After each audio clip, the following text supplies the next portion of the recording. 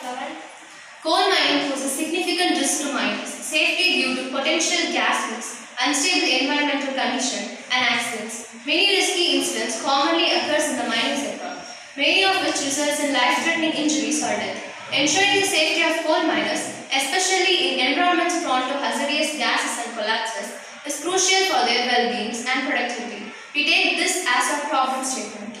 To solve this problem, we designed a safety element for coal miners by adding safety features to the helmet. The helmet is equipped with the various sensor and communication system to monitor environmental conditions and triggers alerts in emergencies.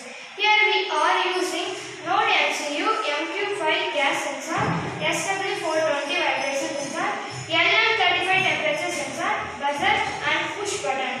Node MCU is a central processing unit. It receives signals from the sensors and processes the data.